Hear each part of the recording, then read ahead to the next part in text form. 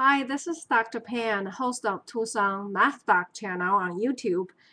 Today we have a very interesting word problem here that's age-related. In solving this age-related problem, a common mistake students make is that they don't take into consideration of the time.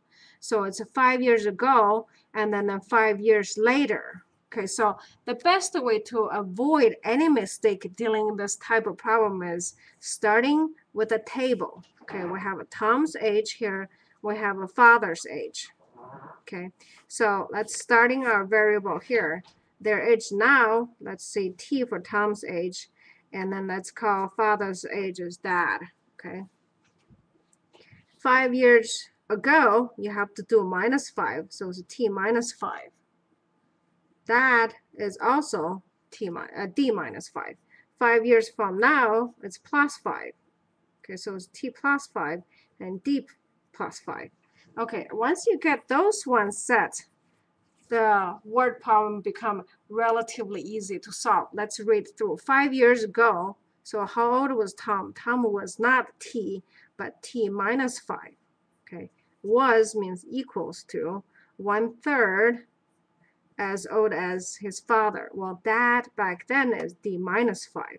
This minus 5, so you're writing this equation in terms of 5 years ago. Okay, so the first equation we have is T minus 5 equal to 1/3 of D minus 5. D is the father's age. Okay, let's read again. In 5 years, then Tom, it's no longer T, but rather T plus 5, because it's in 5 years, will be means equal half as old as his father. Well, his father in 5 years is D plus 5. Okay, so the trick is have the table have you sort through the information. T plus 5 is equal to half of D plus 5. Okay, from there, it's pretty much downhill. 2 equations, 2 variables, very easy to solve. So one thing we can do is we can subtract this equation. Okay, let's rewrite this one back here. So we have T minus 5 is equal to 1/3 D minus 5. Okay, let's subtract this one, subtract this one. I would have 10.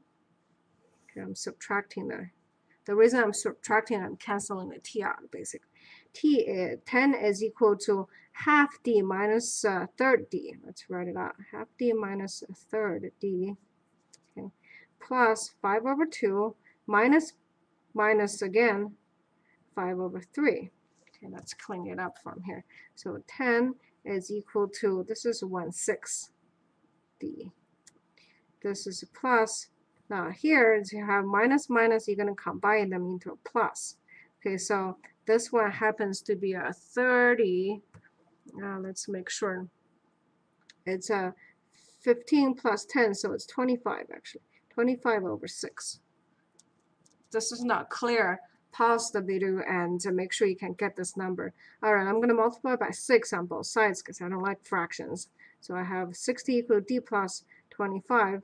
That gives you D is equal to 35.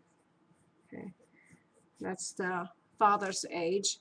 If D equal to 35, it's substituting back in there, you can see T minus 5. It doesn't matter which one you substitute, so long you pick one. So T minus 5 equal to 1/3. 35 minus 5, that's 30.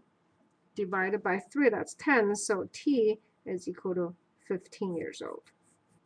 Okay, that's their current age.